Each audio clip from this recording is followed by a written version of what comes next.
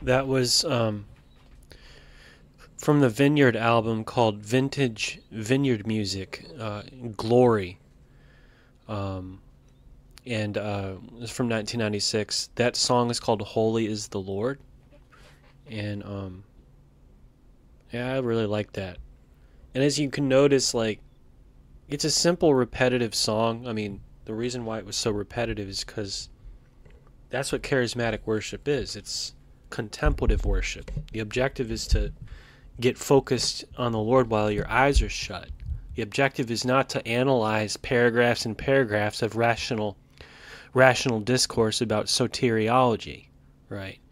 It's to get out of that rationalistic state that is so common in Calvinistic deism, cynicism, skepticism, rationalism. It's to get out of that Spock-like state and to get into the mystic state, the mystic state of union with the Holy Spirit. And through your eyes shut and just focusing on the Lord. That's why they make it so repetitive sounding, so that you can get into a contemplative mindset and actually end up feeling the presence of God. So that's one of the things that the Vineyard had perfected under John Wimber, who was a musician and he became something of a record producer of those worship albums that they made before he died in 1997. So a lot of that stuff's really, without any exaggeration, anointed. Those Vineyard albums from the 80s and 90s. Some of those songs, they not only sound good, I mean, from like a rock point of view, but just they're anointed with the Holy Spirit. So what is the Holy Spirit of the Vineyard? You ever thought that? Okay, so they're claiming to have open visions and hearing the voice of God. And John MacArthur, is claiming that it's the devil, because after all, the miraculous gifts have ceased. So therefore, anything that looks like it's miracles is just the devil. Of course, he's blaspheming the Holy Ghost when he does that, I believe. You can't look at manifestations of the Holy Spirit in a church, call it the devil, and not end up totally hardening your heart into a state of unbelief to where you don't even experience spiritual experiences from God.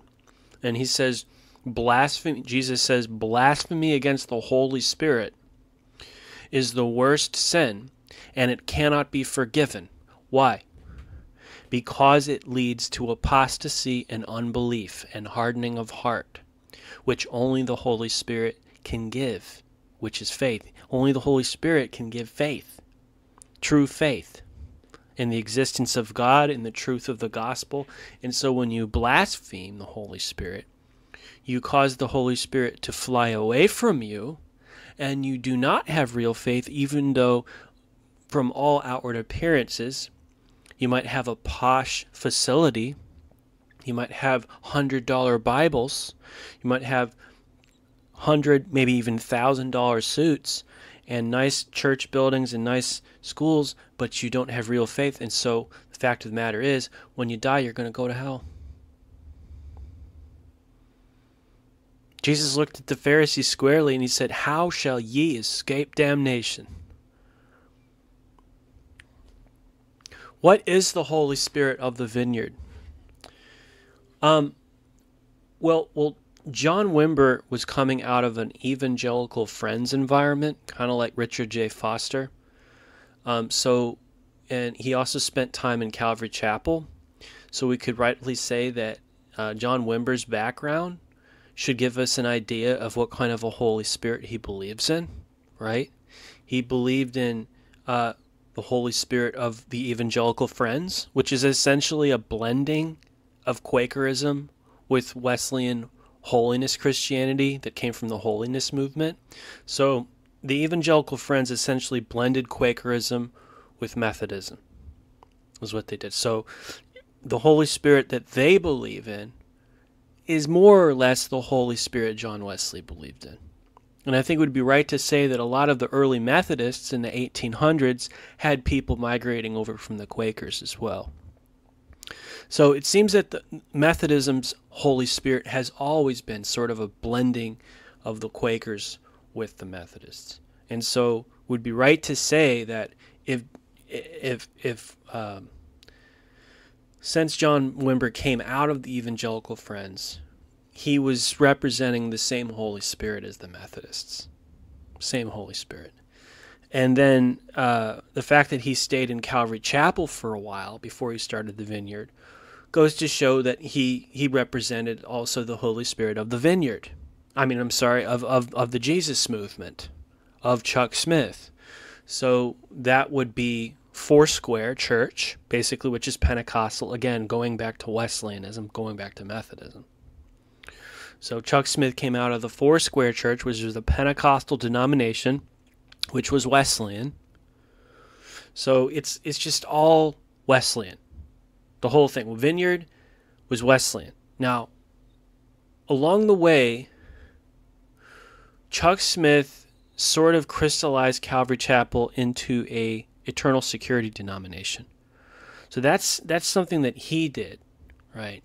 And so that was not a distinctive of the Foursquare. The Foursquare was Wesleyan and would have believed in a conditional security, that you could lose your salvation if you lost your faith. Chuck Smith changed that and created a sort of an eternal security setup. And so with that coming in, John Wimber kind of adopted that more or less, but you're kind of left with this ambiguous view on that for quite a while, because the focus of the Vineyard was not soteriology, it was pneumatology. The Vineyard, John Wimber had believed that the majority of the churches had focused so much on the doctrine of salvation and done it so rationalistically, thinking about people like John MacArthur and Billy Graham, and not enough attention had been given to pneumatology, to the study of the Holy Spirit, to the experience of the Holy Spirit. And so the Vineyard's focus, not even the Pentecostal churches, in John Wimber's opinion, had done enough. Like he looked at Assemblies of God, and he just felt like they hadn't gone far enough. And so the purpose of the Vineyard was really to maximize the Christian's experience of the Holy Spirit. That was the mission of the Vineyard, to at least in Wimber's day, was to get people to really feel the Holy Spirit during worship, and then turn out with prophetic words, healings, and miracles. All the experiential aspects that have been neglected in all the other bodies, even in the Pentecostal churches, he wanted to focus on that. So the issue of eternal security sort of remained sort of an ambiguous sort of a thing in the Vineyard for a while, until Wayne Grudem came along. Now, Wayne Grudem was a Vineyard pastor when he wrote Systematic Theology in 1995, which he takes an eternal security position there. Of course, when he published that book, he left the Vineyard because a couple of years afterwards, John Wimber died and he went into academia. But it kind of gives you a feeling that if Wayne Grudem was risen up to articulate eternal security out of the Vineyard, and also Jack Deere, kind of gives you an idea that eternal security was always there in the Vineyard with Jack Deere, because he was coming out of a Baptist seminary. And so it was kind of like, but it seems that John Wimber was like, I'm neither Calvinist nor Arminian. It doesn't matter because the Holy Spirit's on both sides of the fence. So John Wimber was about like, let's keep that ambiguous. And let's just focus on getting people healed and baptized in the Holy Spirit. So that whole eternal security issue was never really hammered out by John Wimber. And so was the Vineyard during John Wimber's times Calvinist charismatic or Wesleyan charismatic? The answer to that is yes. In other words, both. It was a place that was welcome for anybody that wanted to experience the Holy Spirit. Anybody who was Calvinist who wanted to experience the Holy Spirit. Anybody who was Wesleyan who wanted to experience the Holy Spirit. Anybody who was from mainline liberalism and wanted to come into an evangelical charismatic setting could come in. Anybody was welcome as long as they wanted to believe in the Holy Spirit and experience the Holy Spirit. So John Wimber was very much like John Wesley in this sense that he had what John Wesley called the Catholic spirit. He was very ecumenical in that sense. But what did John Wimber really believe? I think that it kind of goes to show that he leaned in the eternal security direction, because he came from Calvary Chapel before he started the Vineyard, and they had already crystallized eternal security. He had Wayne Grudem and he had Jack Deere. Both of those guys were Calvinistic. And so, but it's not to say that this was uniform across the board. You had John Paul Jackson, who was a Kansas City prophet guy, and I believe he came from Assemblies of God, which is Wesleyan. So there was always a mixture, at least during John Wimber's lifetime. It was always a mixture of Calvinists and Arminians in the Vineyard. It was really after John Wimber's death in 1997 that the Vineyard seems to have become more and more Calvinist charismatic. And so today, if you're a person that's really committed to the doctrine of once saved, always saved, okay, if you're really committed to that, there's no way that you're ever going to move away from that. The Vineyard is most likely, and you become charismatic and end up speaking in tongues and having visions, the Vineyard is most likely the denomination that would accept a person with a Calvinistic charismatic leaning. But I don't think you have to be, even today, a person who believes in eternal security to be part of that denomination, if you were a minister. But I'm going to say I think that the Calvinist Charismatics won out in that denomination in the persons of, through basically Wayne Grudem's systematic theology and all of Jack Deere's books. Those appeal to people who are coming from a Baptist background and want to experience the gifts of the Holy Spirit. Another thing that the Vineyard did that was different from Assemblies of God and Church of God was that the Vineyard did not teach the baptism in the Holy Spirit. They taught that, anybody who believes in Jesus has the Holy Spirit indwelling them. And so therefore, that's all you need of the Holy Spirit. And so, then, you ended up getting this people feeling the presence of God during worship. And that was not called the baptism in the Holy Spirit. And that caused confusion, the confusion today that we have over this street level expression, feel the presence of God in worship. It used to be called the baptism in the Holy Spirit in Assemblies of God and Church of God. That's what it used to be called, and still is called that. But have people changed the understanding so much to the point that they don't even know that feel the presence of God means that? Right? That's what it means. It's where you have the Holy Spirit come upon you and clothe you. But the Vineyard, I would have to say, it would be right to say the Vineyard was mainly made up of Baptists and Presbyterians who wanted to be charismatic. And then afterwards they experienced stuff by faith and they were like, well, where am I supposed to go? The Vineyard. That's where you go. You go to the Vineyard. If you still want to stay in that belief of once saved, always saved, then the Vineyard's the place for a Calvinist, charismatic, once saved, always saved person to go. That's the where you go. It's the Vineyard. Vineyard USA. If you completely reject once saved, always saved, then Assemblies of God and Church of God is the place for you to go. If you have charismatic gifts. So I would always lean towards, at least doctrinally, toward Assemblies of God and Church of God. I always lean towards them. Although that's one thing, spiritual declension and spiritual revival is quite another. It's one thing to sit here on an armchair and talk about speculative theology in some sort of an abstract sense up in the sky. It's quite another to go into these churches and see so many people have lost their faith and are just acting very bad. And there's just porn epidemic all over these ministries. So, proceed with caution in all cases. But I want to talk about the Holy Spirit now. And what kind of Holy Spirit was in the Vineyard during the time of Wimber and afterwards and today? And, where is it going? Well, it's never been the devil. It's never been the devil. There's absolutely no support for that. So when these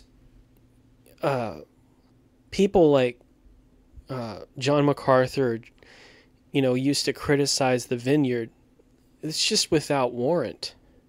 They're coming from a Baptist theological background, essentially.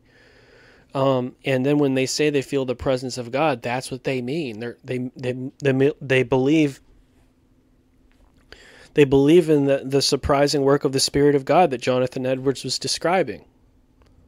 That's what they're talking about. That's the theology they're talking about. So they're talking about great awakening type presence of God. They're not talking about New Age doctrine. They're not talking about doctrines of devils. They're not talking about weird cult-like. We're talking about a guy, John Wimber, who used to have, conferences at Southern Baptist churches all over the country. We're not talking about a guy with weird New Age doctrines. We're talking about a guy who believed in the Holy Spirit of Jonathan Edwards, who believed in the Holy Spirit of John Wesley, and believed that they were all the same. He had come to the conclusion that theological and doctrinal perfectionism was not how you identify the Holy Spirit. That the Holy Spirit's a whole lot more open-minded about theological differences than men are. But with that being said, that doesn't mean the Holy Spirit is going to verify outright heresy. I personally believe that this Messianic Judaism movement that's being led by different charismatic leaders is not from the Lord. And there's evidence in Colossians, there's evidence in Galatians, that those guys had charismatic experiences to lead them into Messianic Judaism. I don't agree with that being from the Holy Spirit. And I think the Apostle Paul indicated that those charismatic experiences were from the devil. That when he spoke of an angel masquerading as an angel of light, a Satan masquerading angel of light, that he was talking about Messianic Jewish charismatics who were leading them away from the gospel. So if we're talking about the gospel as essentially existing within Calvinism and Arminianism, then we can safely say that it's the Holy Spirit.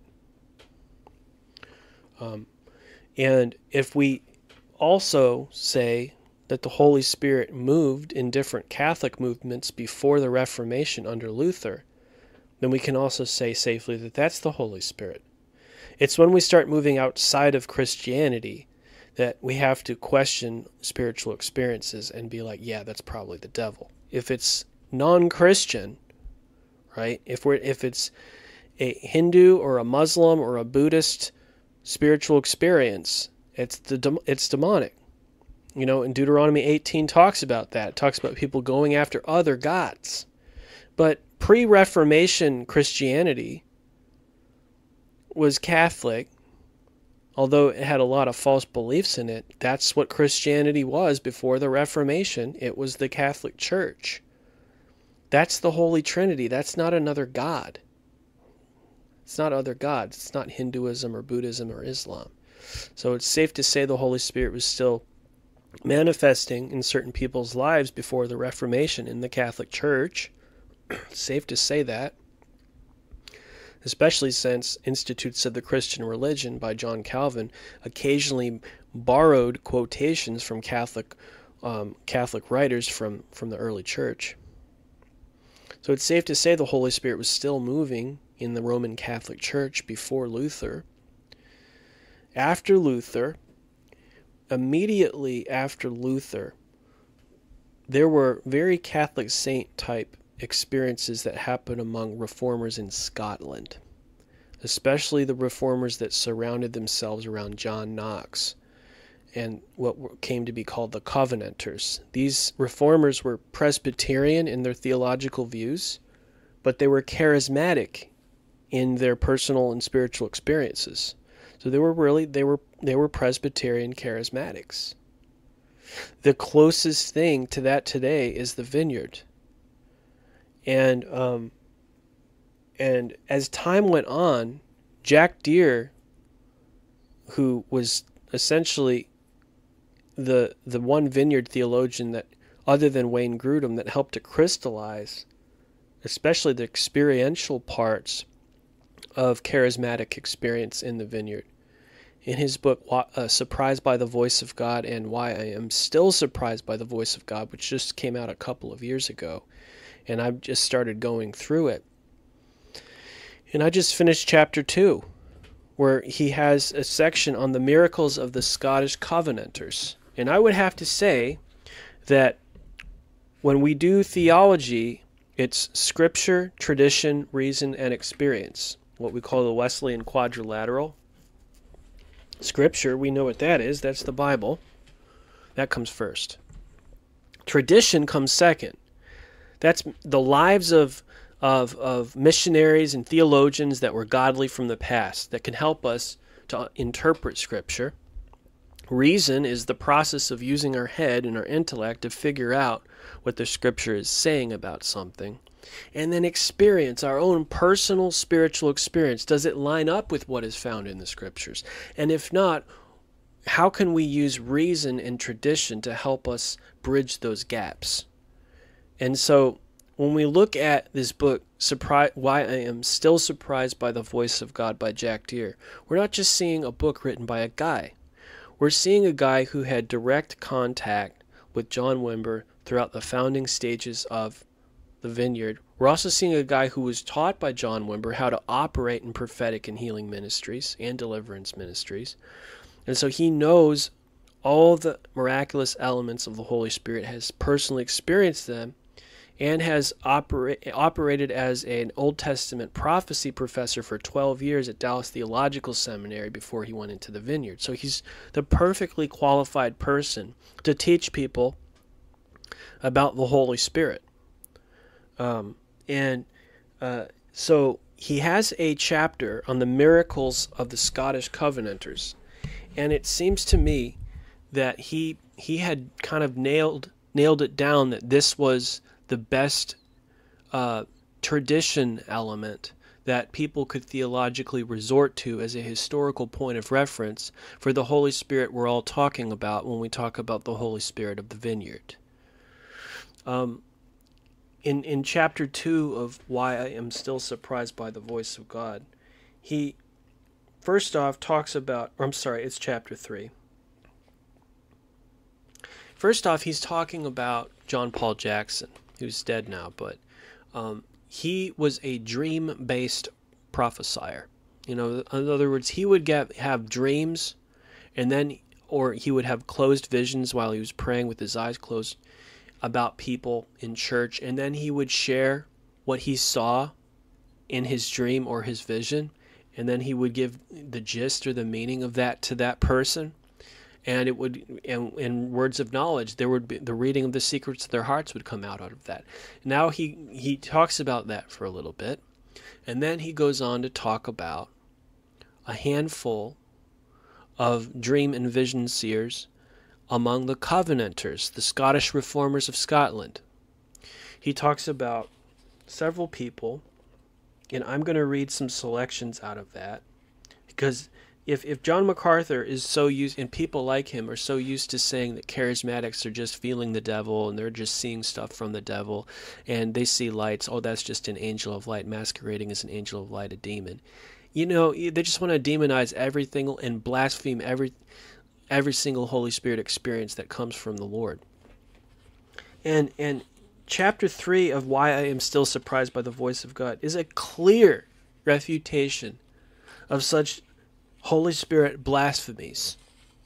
The Vineyard believes that the Holy Spirit that they pray for, have faith for, believe for, expect in, is testifying to the doctrine of the Covenanters, of Presbyterian theology and other sorts of things like that have happened in Protestant history. And when cessationists really try to criticize charismatics, they always drill it into doctrine. Oh, their doctrine. And here's Deere saying, look, the Reformation in Scotland was sound doctrine, and it was just as charismatic as the Vineyard was. It was just as charismatic as the Kansas City Prophets was. Okay? So we're going to read some stuff here. The first person is George Wishart. Now, you have to understand the context here is persecution. Bloody Mary. The Catholic government of Scotland is bloodily persecuting Protestant believers in Scotland in the 1500s and 1600s. That's the context.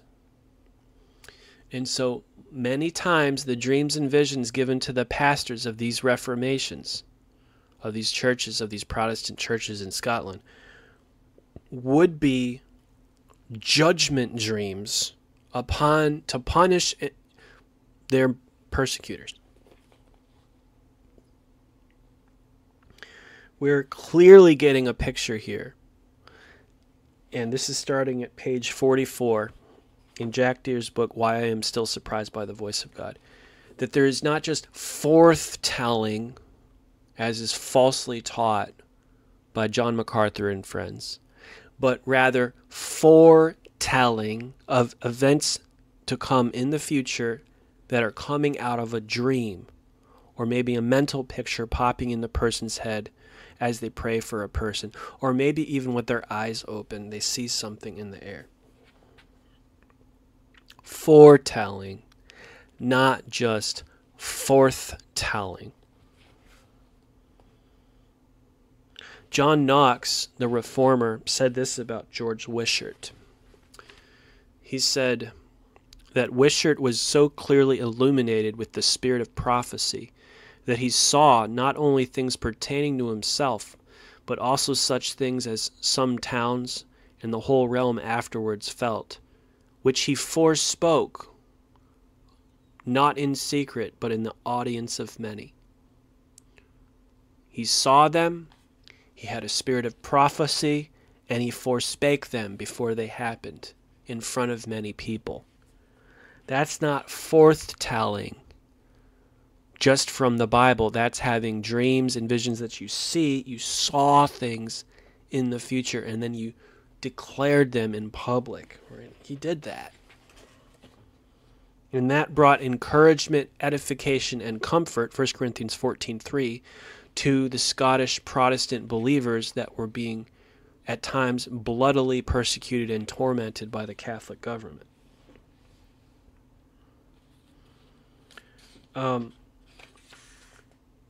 There was a time where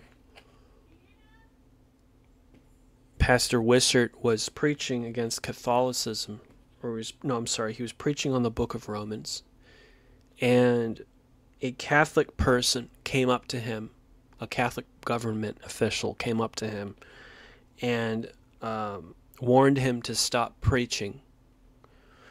And this is what he said as he was interrupted in the church service. He said,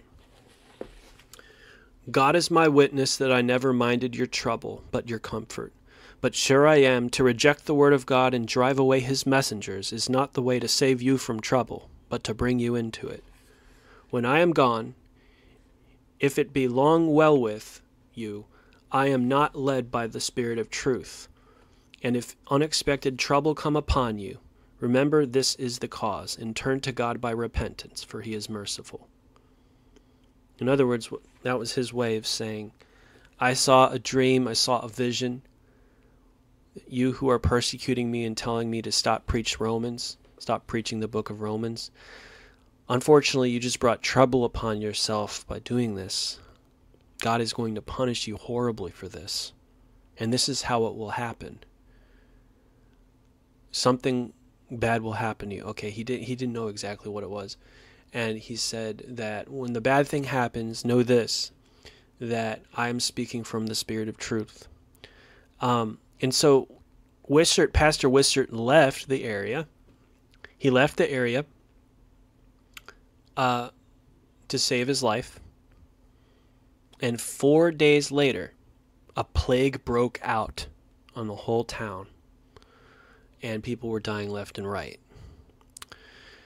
And out of compassion for them, he came back and ministered to them and acted like a doctor to them, and helped out the nursing and nursed them and stuff and ministered to their spiritual needs, and had complete faith that no plague would come upon his own body.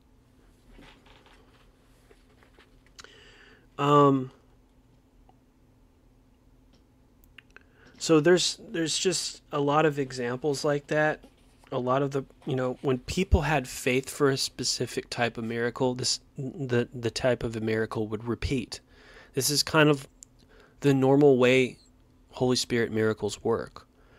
In different charismatic movements in history, people, after seeing a leg lengthening miracle, are going to have faith to repeat leg lengthening miracles because they have faith for that. They've seen it before and they can do it again. And so in this movement, lots of the prophets prophesied in similar fashion to Wishart because they would have faith for that type of experience because it was based on imitation, it was based on personal experience, it was based on memory, and they would have faith for it, and the Holy Spirit would come and honor that and repeat the same type of miracle. So you wouldn't really find these people like splitting water. because they weren't used to that. They were used to having dreams about their persecutors and prophesying their deaths or something. And so you would find that these experiences repeated in different men over the course of 25 or 50 years, that the experiences had the same characteristics. So different charismatic movements are like that. Like in Wesley's time, like the most popular experiences were either A, having a burning feeling in your belly, B, having a closed vision of Jesus dying on the cross and bleeding for your sins, or C, having a closed vision of Jesus sitting on the judgment throne. So in different charismatic movements, certain spiritual experiences become homogenized and spread among the group, because people's faith is raised for a certain specific type of experience, and then the Holy Spirit honors that faith and gives them the experience.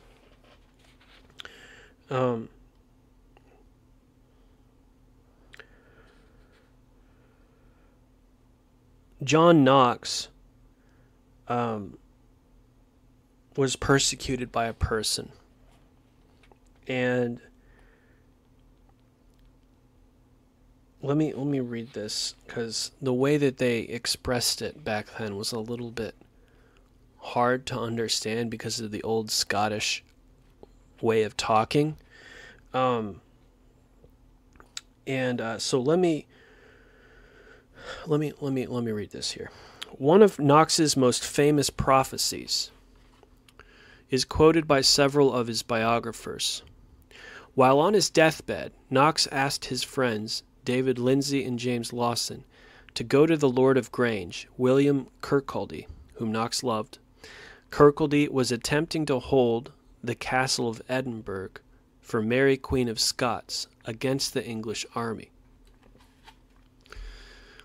Knox said, "Go, I pray you, and tell him from me, in the name of God, that unless he leave that evil course wherein he has entered, neither shall that rock afford him any help, nor the carnal wisdom of that man whom he counteth half a god, William Maitland. But he shall be pulled out of that nest and brought down over the wall with shame, and his carcass shall be hung before the sun. So God hath assured me." Now he's on his deathbed as he's prophesying this. Why his bed? Probably because he dreamed it.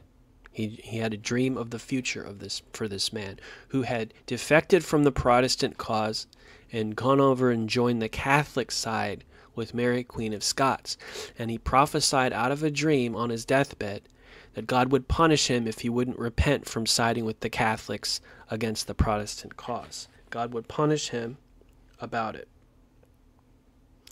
And so on May 29th, which is my birthday, on May 29th, 1573, Kirkcaldy was forced to surrender the castle that he was with Mary, Queen of Scots, Bloody Mary in. Okay. The castle gate was blocked with fallen stones due to the English bombardment.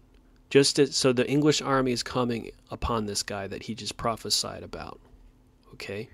English army's coming in, is breaking down the castle wall that this man who's been on the Catholic side, right? He's in this castle, all right? Just as Knox had prophesied, Kirkcaldy was lowered over the wall by a rope in shame. On August 3rd, 1573, Kirkcaldy was hanged at the Mercut Cross in Edinburgh. He was facing east, away from the sun. But before he died, his body swung around to the west so that he was, quote, hung before the sun, just as Knox had prophesied.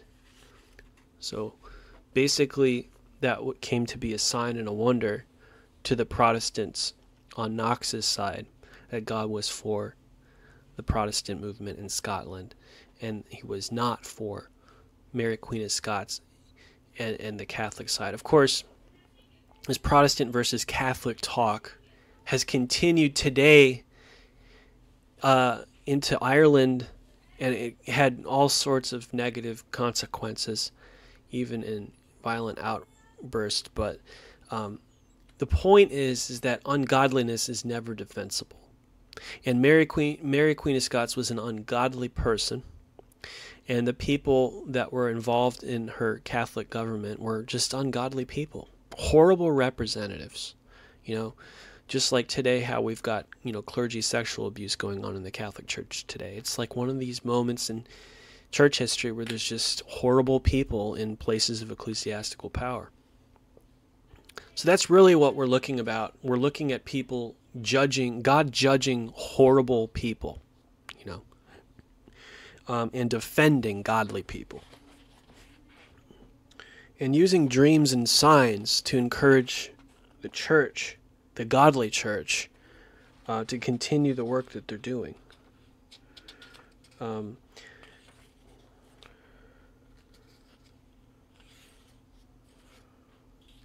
Robert Bruce, who died in 1631, so he lived about 100 years after John Knox. So this movement lasted for quite a while. And he had angel sparkles happen to him.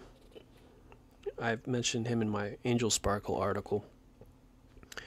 Robert Bruce had a healing ministry, page 55. Robert Bruce had a healing ministry in which the insane and the epileptics were completely healed.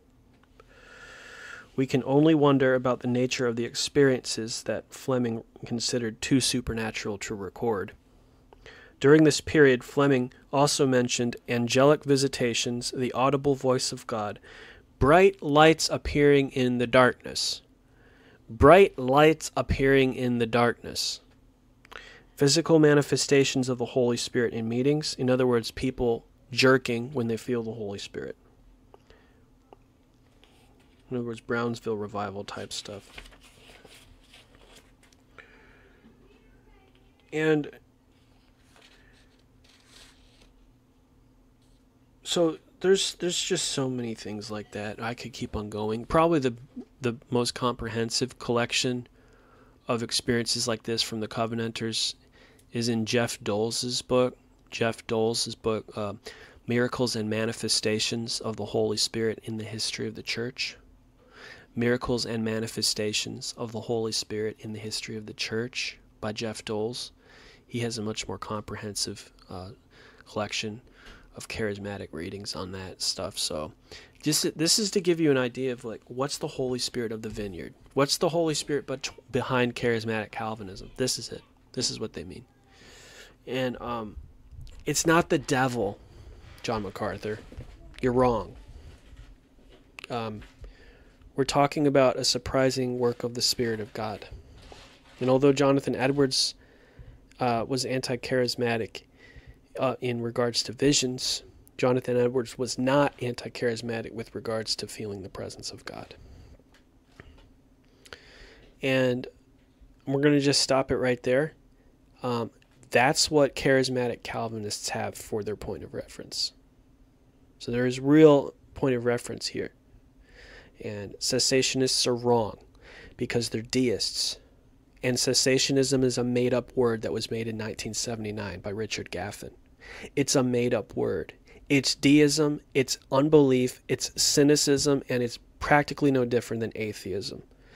And I have reason to believe that cessationism is just a bunch of unbelieving rich Baptist ministry boys who are trying to, or who are financially motivated to uphold their extremely rich and extremely high position ministry jobs. It's not based on the desire to know the truth of God's word with regard to the Holy Spirit. God bless you out there. This is John with WesleyGospel.com.